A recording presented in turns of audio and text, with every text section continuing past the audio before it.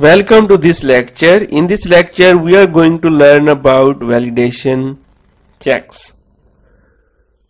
Open DevForm, go to toolbox and here search validation provider.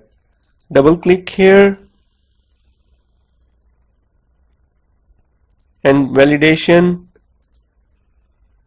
provider is added into your form. So you can customize rules, select control, like this one is text ID, and here you can select rules, that is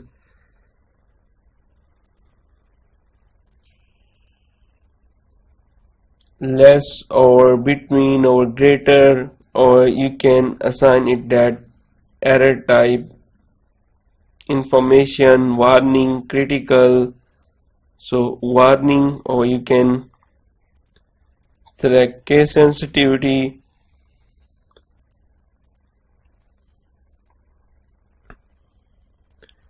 and here you can select that not empty, like that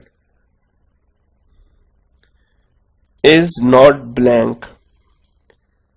Okay, and go to Solution Explorer, open program.cs and change the first form or main form,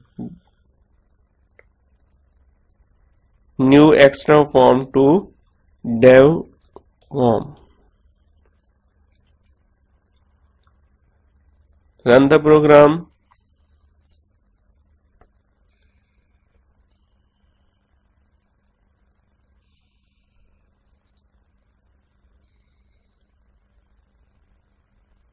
And if you select student ID and skip this field,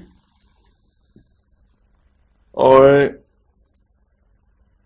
go to dev form, select this one and now select manual,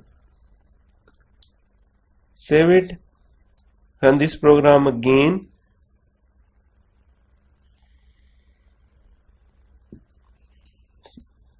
Check this one,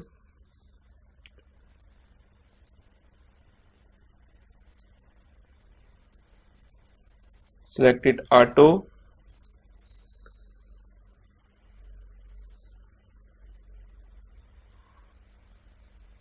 click here, and now look at here, this value is not valid because we are not provided any value in this text box. So you provide any value and now you can leave this field, otherwise you cannot leave this field even, because empty text box is not allowed in case of student ID. So if you want to leave, first fill any value and then you can leave this field. Or you can apply if condition in your code that this field should be valid or is equal to some text, and now you can click here, customize validation, select text name, condition, error type over condition operator is not blank, error type is critical. Okay, and run the program.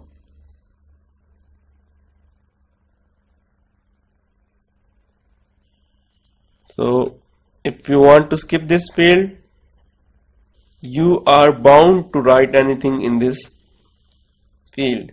And now here is the error message, this value is not valid.